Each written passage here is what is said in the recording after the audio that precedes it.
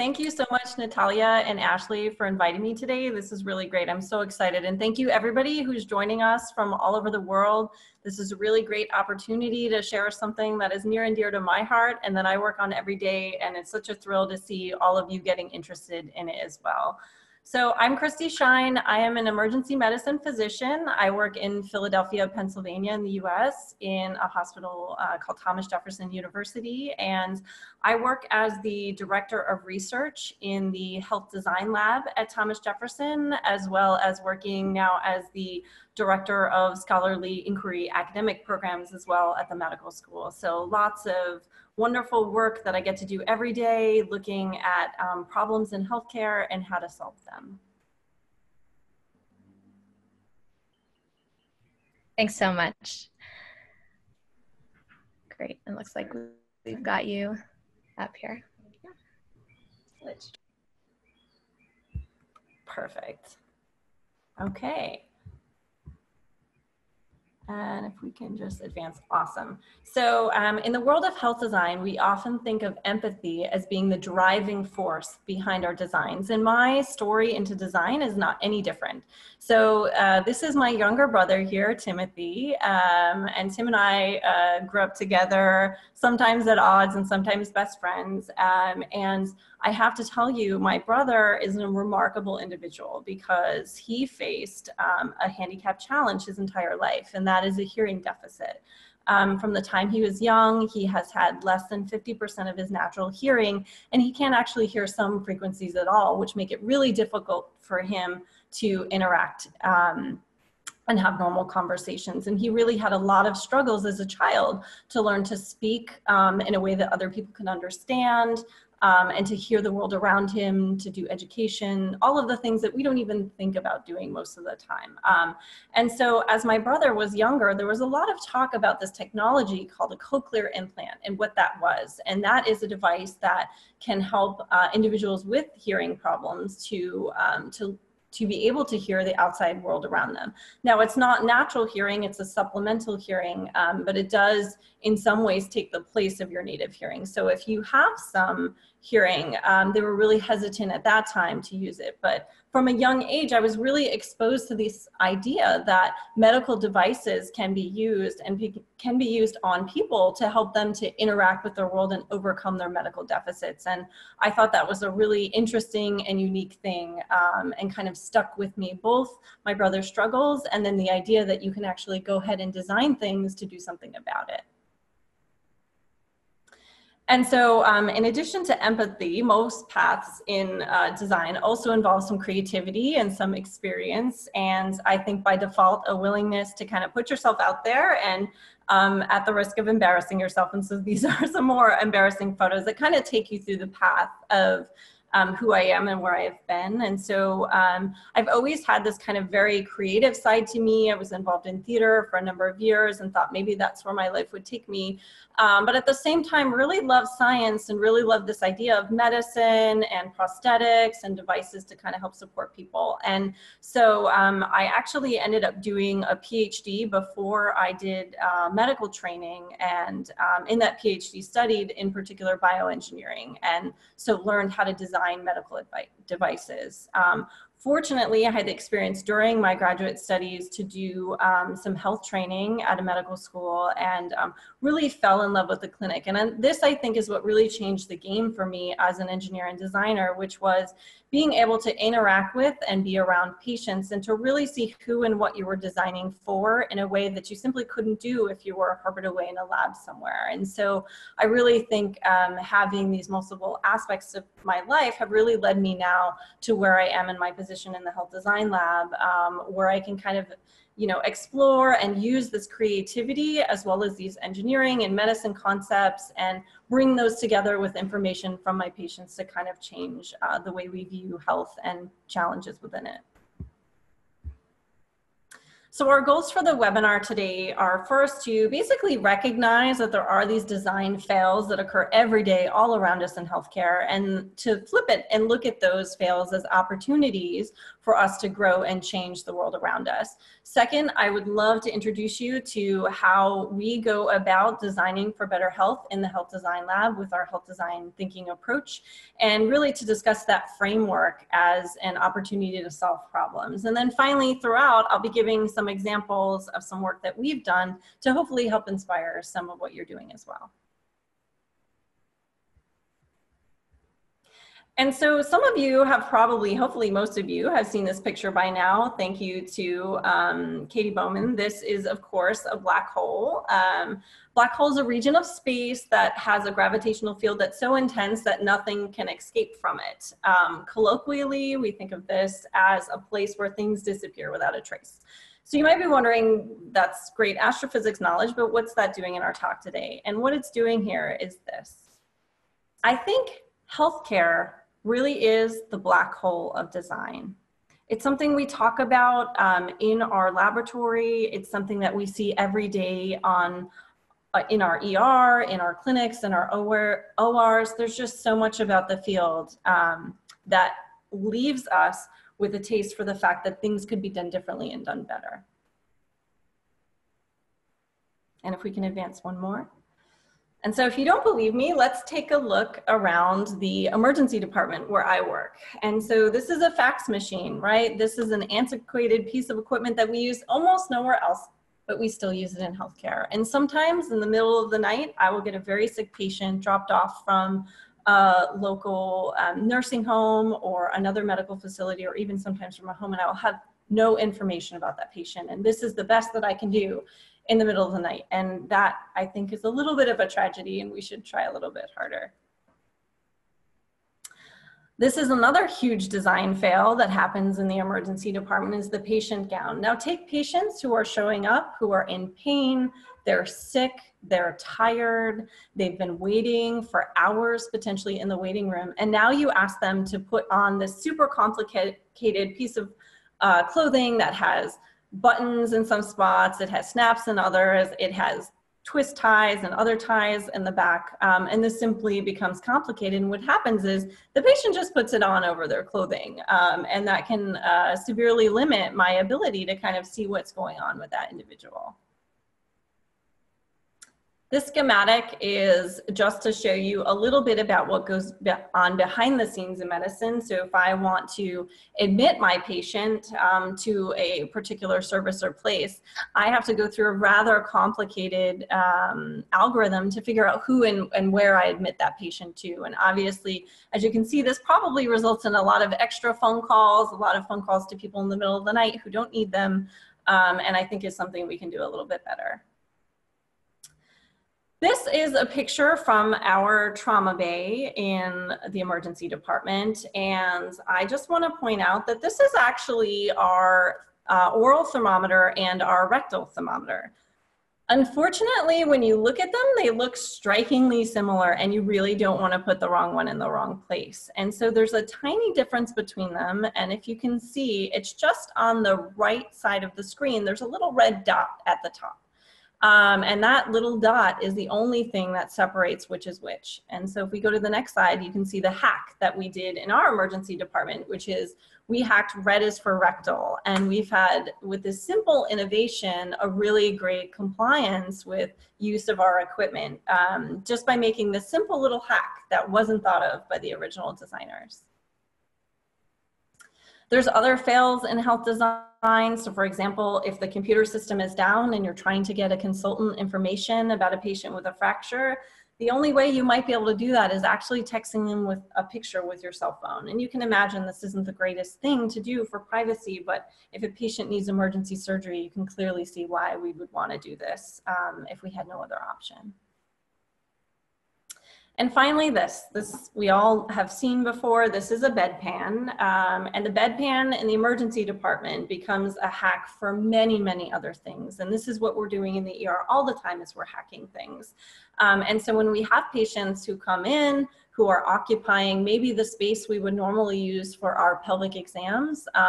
Unfortunately, we need to hack a pelvic exam for a patient on a regular pelvic bed and a non-pelvic bed. And so if we go to the next slide, we can kind of see what that looks like. And what we do is effectively we use the bedpan to put under the patient to be able to do a pelvic exam. And that's not great for me as the provider. It feels very hacked, it feels not professional. And for the patient, it can also feel very uncomfortable at a time when they're already feeling vulnerable. And so this is actually a project that we worked on within our own hospital to see if we can create a better solution. And so while healthcare may be, the black hole of design, what's really exciting is we have the potential in health design to really change healthcare from the inside out, to use the insights that we gain from our providers, our doctors, our nurses, our technicians, our patients, our caregivers who are with the patients. We really all have a unique perspective about what's going on in the health environment, and that perspective is really valid and can help us to make far better designs. So I work in the Health Design Lab at Thomas Jefferson University, and the Health Design Lab is really a creative educational and maker space that exists in the site of the former Federal Reserve building in Philadelphia. And what's so wonderful about our site is, unlike when this space was occupied with gold in the 18 and 1900s, it's now occupied with knowledge. And instead of kind of closing that off into the vault, it's something that we leave our door open permanently so we can share that knowledge. And part of that idea of sharing knowledge is why I'm here today, to talk about our strategies of how we design for better health. And now, no great health design project happens in isolation and involves a lot of wonderful collaborators. And so these are some of the people who are leading the work in the Health Design Lab. Bon Ku and Robert Puglisi are individuals who started the Health Design Lab a few years ago and started really with the idea of trying to change how we educate medical students so that we can all look at the problems in the world around us and kind of design toward better solutions in healthcare.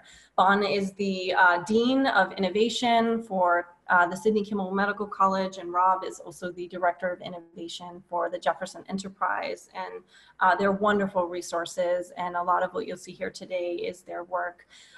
Jeff Hayden is my other colleague in the emergency department and also colleague in the Health Design Lab. And Jeff is a remarkable individual who has done so much in our lab to change how we teach medical students and to develop new curricula to enable students who don't naturally have a background in design to become more comfortable with techniques in design, concepts in design thinking, and then to be able to go out and then use those concepts to change the clinical realm around them. So all of this work that you'll see today is a combined effort of all the individuals listed.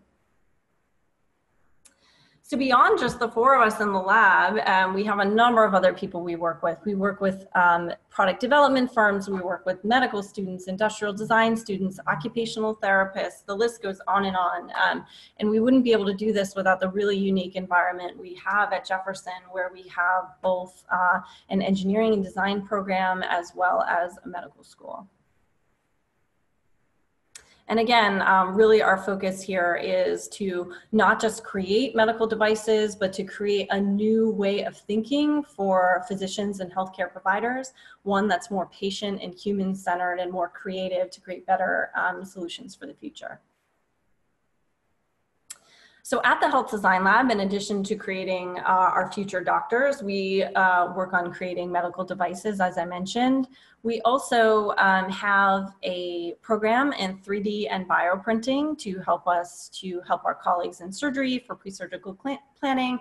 And we also do some work with local community organizations to actually take the work that we do in our laboratory and, using a mobile trailer platform, bring that out into the community to design better health from the residents of the community themselves, working with them. So let's now start to talk about health design thinking, what it is, the mindset that we use in our lab, what principles it's based on, to give you guys an idea of how you might work through a particular problem that you see in medicine, such as the one that was posed today. And so health design thinking really is an open mindset rather than a rigid methodology. It starts with the needs and desires of people rather than with a business proposition or a market opportunity or artistic idea. It involves observation, conversations, research, and collaborations. And that's generally something that people in medicine tend to be good at. But really what excites me is that it also enables you to use the other side of your brain. And so I think you don't have to be a doctor. You can be the person who is more creative, who wants to learn about the medical side, or the person who is medical, who wants to just kind of flex those creative muscles a little bit more. And so there's the main principles that we use in health design thinking are that everything we do is human-centered. It's based on empathy, this idea of co-creation, which I'll talk about a little bit more, and then also incorporate some social determinants of health as well.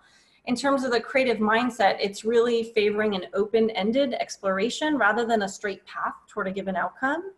And it's a creative process that involves asking questions, visualizing thoughts, creating some tangible prototypes, and then telling stories about people and ideas and the outcomes that can come from our new ideas and products generated.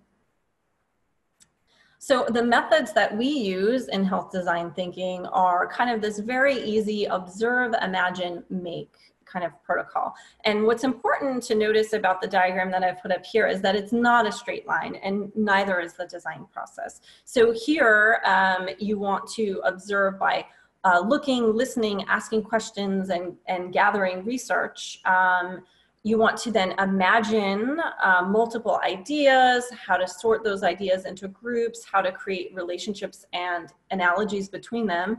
And then finally move into this maker space. And that's really where that creative mindset comes in, where we create prototypes of all sorts that help us to really see how our product would or process would look or feel or be experienced by the person we're designing it for. I'm going to take you through the steps a little bit to show you how we approach a problem. And so our first section is observation. And again, you don't have to do these necessarily in the same order. But in the observation area, we're really looking to discover what our patient or our provider's pain points are. So for example, if you're a patient with diabetes, what is it that confuses you? What is it that frustrates you? What is it that really changes your ability to interact in a way that's productive and feels like you're cared for by your provider? And then we want to take those pain points that we learn from kind of these open-ended conversations with patients and then look for opportunities among them to find really what are the points that we can intervene on? What are the things that excite us and that would make us want to work all night? What are the things that would delight our end user or our patient? And so part of that is actually getting to know your patient. And we work with patients all the time in the health design lab, and not just hearing their stories, but actually understanding a little bit about their life. And so maybe if it's a patient with an assistive device or a wheelchair, we might try to understand a little bit more. What is it like to get strapped into that? How does it move? What does it feel like? And what does that patient actually experience in the moments that they're interacting with their medical devices? Another way that we can gain empathy during the observation process is to actually experience a little bit more. So not just hearing what the patient has to say, not just observing kind of their medical equipment, but actually experiencing it ourselves. And so we did a recent workshop where the question here was, how might we develop better products for patients with diabetes? And now this was for a group of designers and people in marketing who wanted to create better advertisements and products for these patients. But when we asked at the beginning of our workshop, how many people in this room have diabetes? The answer was none. No one in there had diabetes.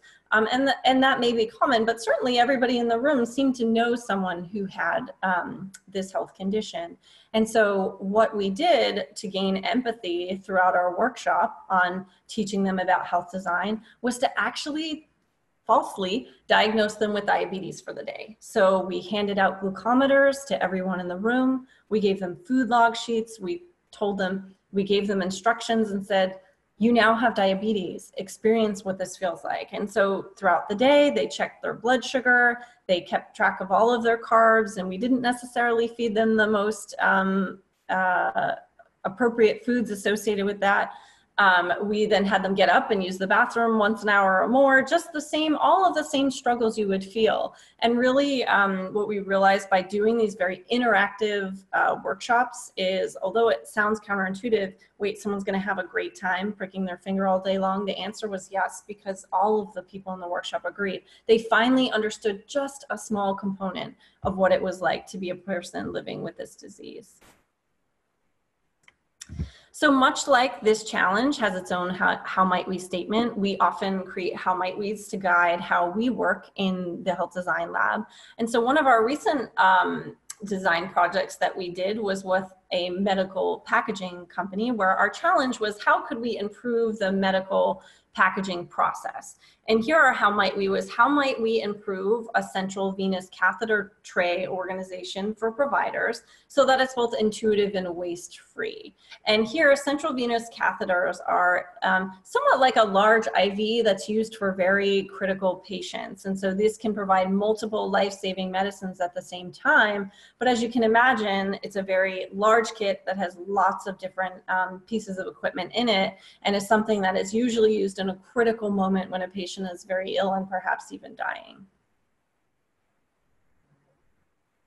So the next phase for us is to move beyond just kind of taking all of that information that we gathered from empathy and really trying to generate new ideas on that, to really understand, now that we know what the patient goes through or the provider goes through, how can we create a better product for them?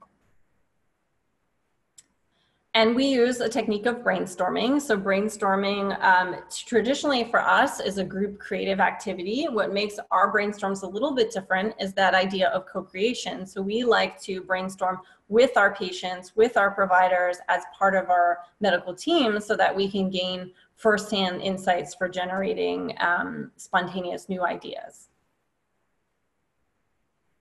And so our brainstorming sessions look a little bit different than some you may have seen before. They're inherently kind of messy. They're a little bit over caffeinated at times, but they really involve bringing everyone around the same table without the traditional barriers. So we might not have our name badges. We might not have our clinical white coats on. And it makes it really hard to distinguish, wait a minute, who's the patient, who's the doctor, who's the engineer, who's the nurse, who's the designer. But that itself is by design, because we want everyone to feel like their ideas are valid and that there's no hierarchy, and that they are themselves an expert in some part of this process, and that everyone can feel free to not only use their own expertise, but to actually have the opportunity to listen to and gain expertise and knowledge from the other people at the table around them. So generally, we do provide some brainstorming rules, and this might be helpful for you and your groups. So some of the things we talk about is having generally one conversation at a time in our brainstorming sessions. That way you can build on the ideas that other people in your group have come up with. We generally go for things that are kind of headlining ideas, wild ideas. We want to stay on the topic, but we don't want to discourage any individual idea. We don't want to judge. We want all possible ideas, because often we find that some of our greatest ideas come out of sessions where things got a little bit interesting and unique, and we were able to build upon some ideas that maybe didn't initially seem super connected to a topic, but allowed us to really get out of our initial thought process and kind of go out of the box in our thinking. And one of the things we'll talk about later is constraints. And one constraint we often do in brainstorming is to constrain. So we'll have the idea of, once you sort of get to the point, usually 2 or 3 minutes in, where people start to run out of ideas, you just throw in a constraint. It might be something like, hey, now all of our ideas have to cost $1 million or involve kittens or whatever it is you may be. But those things can actually really help to drive new creativity. And so I just wanted to point out that constraints don't have to be something that limits you. It can be something that actually opens you up to new experience. So going back to our central venar catheter example, we asked the question, how might we make it intuitive and waste-free? And so you can see this is just an example of kind of some of the ideas we came up with are things that we wanted to reduce waste. We wanted to make our syringes easier to hold. We wanted to have better labels for the kits. We wanted to be able to easily identify any missing components and prevent those components from getting dropped or lost or broken in terms of their sterility in the process. And while that all looks very nice when we publish it in our book, the truth is brainstorming is actually pretty messy, and that's okay. The process of brainstorming is one where it's not refined. There can be duplicates. Sketches are a wonderful technique, as are symbols, to kind of stoke our creativity. And here during brainstorming, you really want to go for quantity of ideas, because you can tease out the quality in your next steps as you start sorting ideas into groups. But having just a large collection of ideas is really important, because you can start to seek relationships and analogies between those and move on to your next ideas. So the most fun part and what we love doing in the lab, of course, is prototyping some of our ideas. And prototypes don't have to be something that's fancy. And this is really important to point out, particularly in webinars like this, because you don't need a health design lab to make an effective prototype. What you need is just a little bit of creativity and some basic supplies around you. So for example, you might use a sketch to create your basic idea. That's the lowest of fidelity prototypes, but maybe you take that sketch further and you make several sketches that talk about a storyboard of where that product or process is going to go and head and how it's going to affect a patient.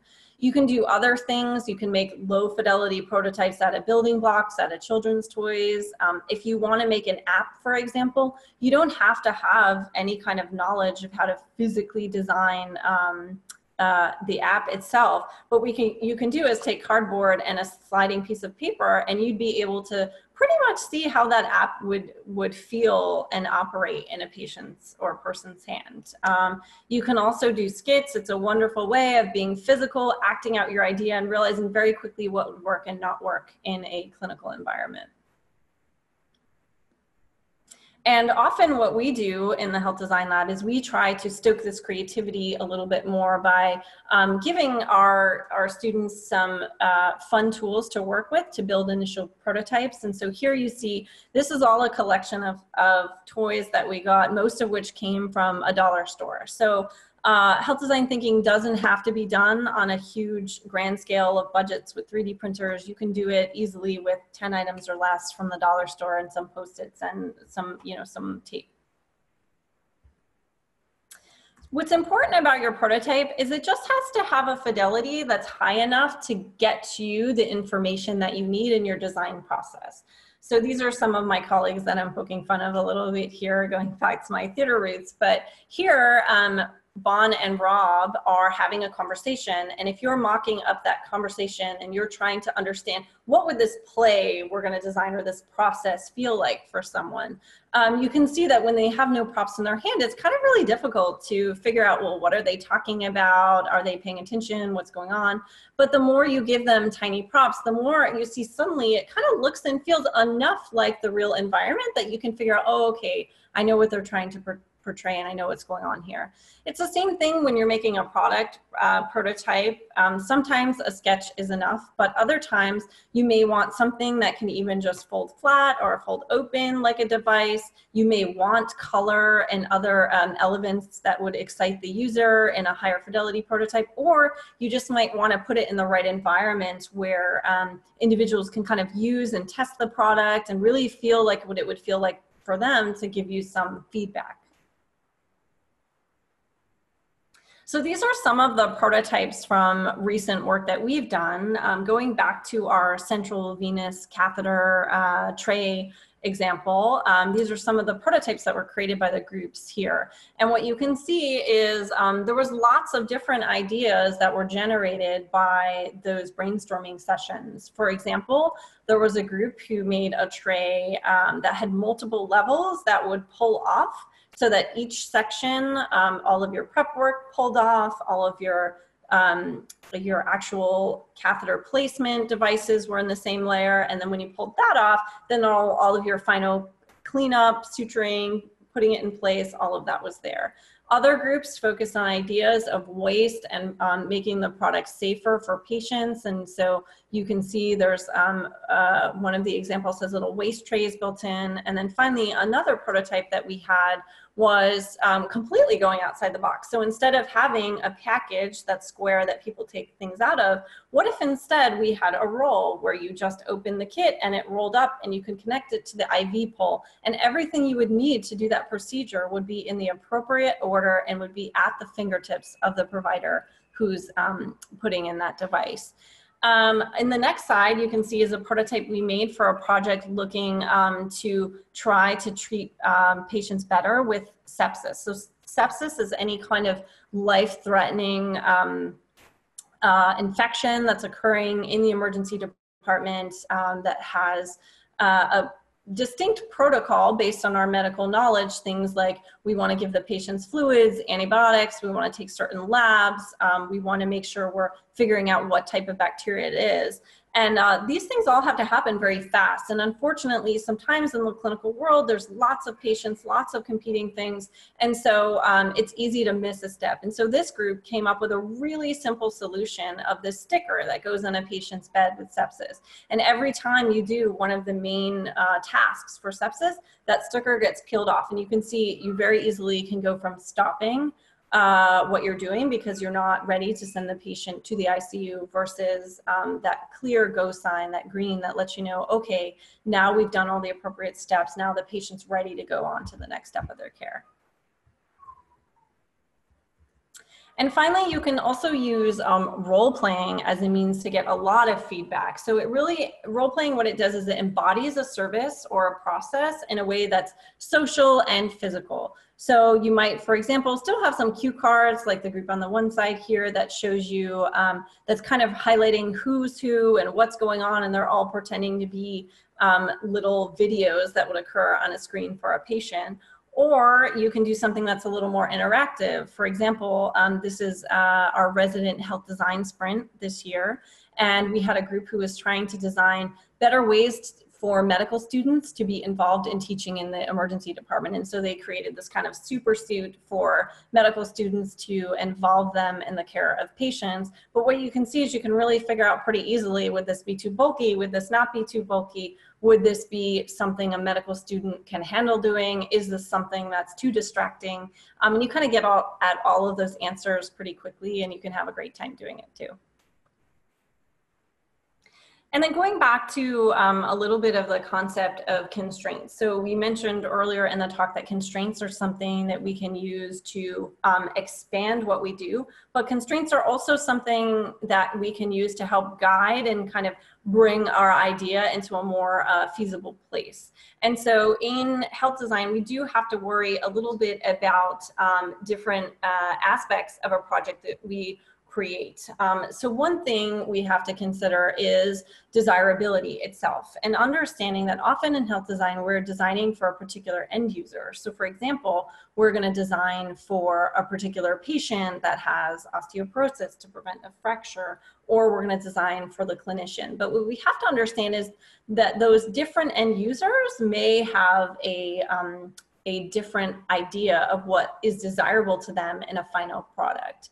So things we need to consider then are, is who will use a product? Is it the doctor that we're really designing for? Is it the patient? Can we adequately, through co-design, design for both? And then additionally, who's going to buy that product? Is it the patient directly buying it? Is it an insurance company? Is it a hospital system that's buying it? And who makes those decisions? And how could that person's input happen early in the design process such that we can be confident that this won't be a barrier to this wonderful product getting to market? We also have to think about how a product could be sold or marketed to some extent.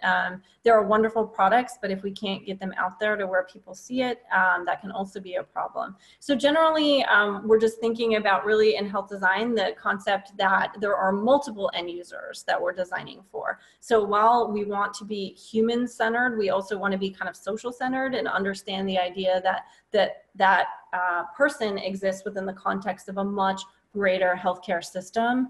And we need to be sure that we're not creating our products in such a way that would limit its applicability simply because we haven't considered a particular input or end user in that. So really, in innovation, it's all about that sweet spot that kind of occurs right between what's desirable, viable, and feasible. And so I just want to run through one quick example, and then we'll get to some questions from the group. This is just an example going back to what we showed you about the design fails earlier, where we talked about the unfortunate issue of bedside public exams in the ER. And if we can skip one more slide, this is a product that we came up with to solve the problem of what's going on with this bedside public exam. So here we have one public room in the emergency department. You can argue the design fail of the window itself, but just trying to show you that if we have one bed that's specially ready to do this, but unfortunately we have a patient in there because we just had someone come in critical and we didn't have enough beds, now we have to improvise. So now we want to do all of our steps that we talked about earlier. So first we want to observe. We want to see what are people doing now in the emergency department and how are we doing that? And then kind of come up with that, how might we redesign the bedside public exam question such that it's both convenient and dignified. And so going through our observe and imagine and make and kind of all of these steps kind of coming together in this photo, what we're doing is we're having a young woman, a student who's kind of talking about this is what it feels like to be having a public exam and to be having it in a place like the emergency department. We have designers, engineers, other people involved who are going through this process. We have one of the men on the design team who's actually posing as the patient and feeling, what does this feel like? Because that person's never actually had this exam and realized what vulnerability is associated with kind of that position and the device. And then having other individuals maybe practice, what does it feel like to be in medicine, being the provider doing this device and making this and giving this kind of exam. You'll see our imagine and our make. We go through all kinds of prototypes. There's all kinds of post-its all around showing our ideas. And then finally, we're moving toward our final product, which we created, which was called Tilt, and the company is called Gia. And here, this is a device that basically functions to create any bed, to turn any bed into a public exam bed. And it's something that's comfortable for patients. It's something that's easy for providers. It's something that folds under the bed and doesn't take up room in the emergency room setting. It's easily wiped down. And so we're talking to the environmental services people, the provider, the patient, and all of these come together to create a product that everyone will be able to like and be happy with at the end of the day. So that's it in terms of my general talk about how the Health Design Lab approaches these health design problems and how we use health design thinking to create better health for patients. If you'd like to learn more, please follow us on social media and take a look at our website. And I'm happy to answer any questions you may have now. Thank you so much for that, Christy. We appreciate your share, and those are such great case studies. Really excited that everyone got to learn from those really tangible examples. So we had folks share a couple of questions ahead of time, and then we'll also try and weave in the questions that you've been sharing through chat. Thank you so much. If you have more questions, keep adding them, and we might be putting something together for everybody after this. But the first question we wanted to ask you was how healthcare design changing and maybe what innovations you're seeing emerging that might inform the future? Yeah, so I mean, I think healthcare itself, like a lot of industries, is constantly changing. And certainly we're seeing in healthcare right now a change where we're getting more technologies into our healthcare environment. So one thing we see is the use of electronic medical records to bring a lot of information about patients together. We're also seeing more prototyping going on. So we're providing surgeons and other individuals with models and 3D printed devices that we didn't do before. So I think you are seeing that we're integrating a lot of new technologies. And one important thing with that, of course, to think about as a designer is that to never get too sold on any one particular technology. And so one thing that we do in the Health Design Lab is we try to recognize all of these technologies that are there, understand them, know about them. We do use a few of them ourselves, but we try to keep things generic and really sort of understand that to develop a really great idea or product or prototype doesn't necessarily take the technology itself. It just takes creating a prototype of it that's similar enough that you can kind of role play and see how something would form. So I think we're seeing a lot of these changes in the use of technology in healthcare, but I think it's not something that a little creativity and design can't overcome. I love that. It's both the mindsets that are changing and then some of those emerging technologies too. Another question we had was, do you have any ideas for how folks on this chat or in the challenge can build empathy for people, older adults living with osteoporosis who have broken a bone? Yeah. That or another condition. Yeah.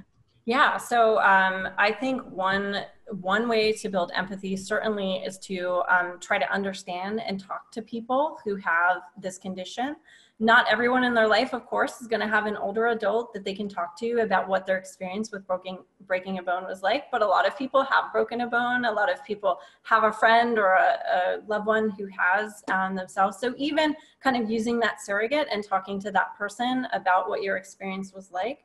You might also find a similar thing. So maybe you don't know an older individual who has osteoporosis, but maybe you know an older individual that has some trouble with walking or ambulating in some other way. You might ask them, what is it like to use a cane? What is it like to incorporate a walker into your life? And so you'll start to see, like, these are devices that patients who have fractures and are going through the healing process will need to use. And so you can kind of start to get some ideas of what it's like to be them and what it's like to go through that healing process. So we recommend, again, things are human-centered, and when it can't be totally human-centered and exactly what you're looking for, just add that little creative bit and look for something close. Yeah, those analogous inspirations. We also heard a couple times in the forum before this webinar, curiosity around how to design something that isn't asking too much, especially of older adults or people that are already dealing with their condition. So do you have any thoughts or tips on designing interventions that aren't asking too much of folks that they're trying to help?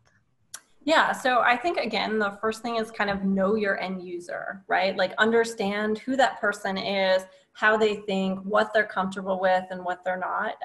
So for example, younger folks are super comfortable with apps, right? We use them all the time. We get rides places, we order food, we do most of our things now on apps. But if you're an older adult and you don't have a smartphone, that's a totally foreign place to you. And so I think remembering who your end user is, and that they may have different strengths and weaknesses versus someone else, but also understanding that even if they're not using an app, they're smart people, right? And that they do have a lot of knowledge and experience and a lot of information to share with you. So I think in general, we always kind of recommend in our lab that when you're thinking about ideas, kind of really think about the least amount of technology you need first for that particular idea. It's really easy to scale up technology and make things more complicated, but I think the most beautiful and the most wonderful designs are those that are inherently very simple and can be applied to large groups of people. Simplicity first. We also had some questions around approaching medical staff. If you want feedback or want to prototype something with them, how do you make conversations about human-centered design and something that you're excited about feel worthwhile and accessible, or if there's a proxy for that?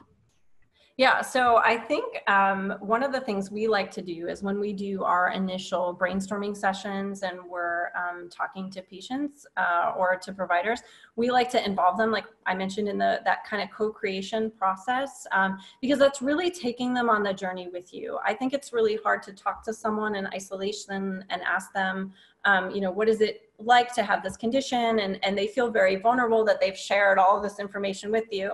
And if you kind of walk away and say, okay, now that's the end of our relationship, it can feel kind of isolating for them. But I think if you involve them throughout the design process, and remember that the design process is iterative and it's constantly coming back on itself, that they'll have great insights to share as you go. So often, even before you have a prototype, you may mention an idea to a patient. You may bring them a small early prototype, and you might think, oh, geez, I don't know about this prototype, if they're going to get it or not. But bring it to them, show it to them. It'll help you figure out like what level of fidelity do you need, and will also help you figure out like, oh, maybe there's some design flaw that I have here that I didn't know about. So I think just kind of going back to our message earlier, that idea of involving your patients or your end users throughout the process. So it's not, when it comes time for feedback, you don't have to find a new group of people. You already have a group of people who's really invested already in what you're doing. And they're invested, of course, in their disease and solving that problem. And so I think you're going to find those people are going to be really interested and excited because they see that they've also helped to develop that. And I think there's that kind of like pride that goes along with it, that really can be a great co-creative driving force for getting these ideas into a place where we can use them. And a way to honor their time and contributions too, Yes. to keep involved. Yeah, I love that. Just a couple more questions here before we wrap for the hour. But we've got some interest in, wanting to contribute to health design, but not having a medical background, and sort of how can someone get started on this or other topics? Like, what's a great way to start getting involved in health design or to tackle a health issue through design? Yeah, so, well, I think this webinar is a great opportunity, and certainly finding ways to get involved in forums that are publicly available and easily accessed by people all over the world, I think is a great option. I think you can also get involved in health design in small ways. Certainly, there's a lot of people who write in the design space, not necessarily for healthcare. We are, as an organization, putting out a book. Banku is publishing it within the next year, which is kind of a great resource. And we see that as kind of our secret sauce, if you will, of what we do in the lab, kind of out there for other people. And certainly always collaborate with other people. We have open houses in the lab once a month where we allow the public and other people to come in. We have patients, providers, everyone there. We run other workshops. We're constantly approached by different organizations, and just that idea of always being kind of open to collaborating with other people, because I think design is inherently a collaborative process, and I think the more minds involved, the better. So if you want to get involved in design and you don't have a lot of resources, certainly, use the resources that you have, but then don't be afraid to just start designing on your own. Pick any problem and then go through the steps of design, and really see that with, some Post-it notes and some tape. And we do, small prototyping sessions in our lab, and we'll restrict ourselves, to 3 things. You have 3 things that you can prototype with. And I think just letting people know that it's more of the idea and the spirit of wanting to be involved in these health problems. And the medical knowledge, yes, is important for some very specific devices, but you can have a lot of great creative ideas that can really change the game later for some of those devices just by some really simple prototypes. And then the last question, since you have some background in emergency medicine, and that's actually one of the personas that's at the crux of the osteoporosis challenge, any insights on how to design for emergency medicine professionals, or insights into that experience, anything to keep in mind while we're thinking about helping those folks in supporting health? Yeah, so I guess what I would say is definitely encourage the patients and the providers you talk to share their story and their information, because as a provider, often in the emergency department, things happen quickly and there's a lot of competing, there's 22 patients at a time and lots of things going on. And so you don't want to miss critical information. And so the more patients are willing to share their story, so don't be afraid to say to a provider like, hey, I have osteoporosis, because for me now that's going to trigger something. Oh my gosh, now I know why this fracture occurred, because I may see something clinically and think, well, that's an odd fracture to have for that. But if I don't know that a person has that medical condition, I might not be thinking about it specifically for that person. So as groups are going through this, and I think as you're designing, figuring out ways to increase communication is always key. So any way that you can increase the communication of someone's health maladies or illnesses to a provider, I think is really helpful in the process. So keeping that communication open, and then starting to think about, you know, what other ways are there to get providers to think about this more as really a big problem, right?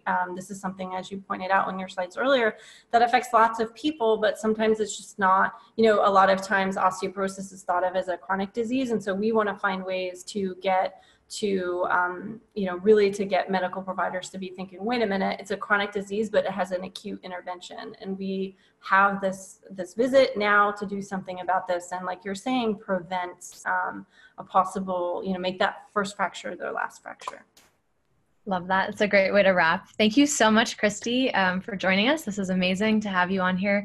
And for everyone else, we really, really hope that you enjoyed what you learned here, and that you join us on openideo.com to participate in the challenge, no matter how early stage your idea is.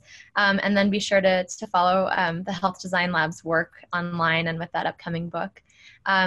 We also have office hours. There's so many questions in here that we wanted to get to, but we have office hours on Wednesday mornings, and can talk a lot more about sort of the design piece.